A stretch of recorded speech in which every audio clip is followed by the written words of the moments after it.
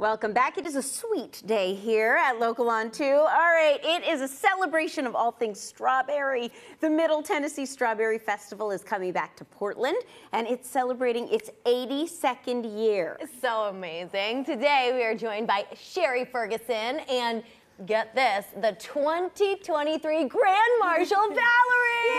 Woo! Okay, so much amazing history, Sherry. 82 amazing years. Fill us in. So, you know, strawberries were the main crop in Portland, and they decided to create a festival, and we have continued that tradition for over 82 years. It's canceled a couple of times, but we do love the strawberries. We don't have as many strawberry farmers. At one time, there were 30 railroad cars a day that were shipped out from Portland. That's full of strawberries. Yes, Wait, yes. Tell us again the 2 years that it had to be canceled. Of course, everybody's familiar with COVID, so we had to cancel for COVID, but World War II. During World War II, it was not a time to celebrate, and they canceled. It's it really puts it into perspective to hear that. That's unbelievable. Yes. Valerie, you have such an exciting, weekend coming up. You are a self-titled Strawberry Festival. Yes, and fanatic. Tell us what you love so much about it. So, my favorite thing about the Strawberry Festival is their mascot named Patch. Oh, I love that. Well, how come you love Patch? Because she is the best strawberry mascot around. She's my favorite mascot. Yes. And you love Portland as well. I love Portland very much. How come? What should people know about Portland? Like, Portland is the strawberry capital of the world, and y'all come on out to the Strawberry Festival. It's lots of fun. See, I mean, who doesn't? The parade starts at 4 p.m., so come on out and come watch me on my big grand float.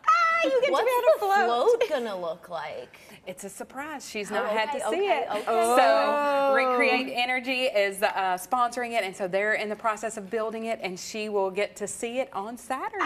That's so exciting. Thrilling. Okay, so this year, what have we got to look forward to? Yeah, let's tell us the specifics of the festival. Well, there's going to be vendors. There's going to be a pancake breakfast in the morning. There's going to be a strawberry stride marathon in the morning. And then there'll be strawberry farmers set up, mascot pictures with Patch. But just note, Patch will have to take breaks. But that's from 10 a.m. to 4 p.m.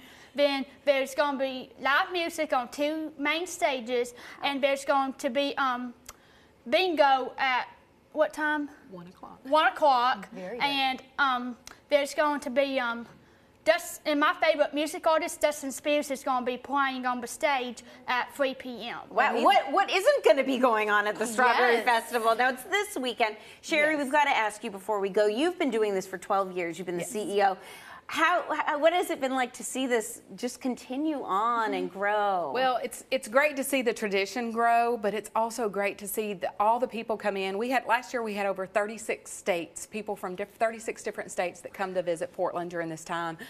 We have a concert on Friday night. This year it's Rubik's Groove, so you can come out Friday night. There's fireworks at 8:30, and then on Saturday, of course, the festivities start early, and then the parade's at 4, and the carnival's all week. Oh, sounds so fun. Everybody needs to go. Again, it's this Saturday. Portland, definitely the place to be. Check out the Middle Tennessee Strawberry Festival. Of course, while you're there, say hi to Sherry and Valerie and take your picture with Patch from 10 to 4. But he will take breaks.